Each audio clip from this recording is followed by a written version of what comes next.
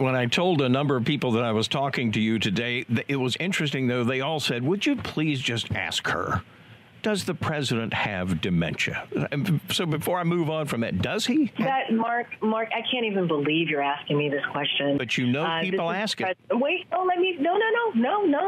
Mark, you're taking us down this rabbit hole. How does Mr. Biden win votes when people don't have as much disposable income? The economy was in a tailspin because of the last administration, because of what the President Trump left us with. All the important groceries, those costs have gone down because of what this president has been able to do.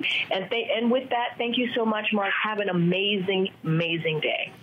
Wow. Okay, well, there you have it.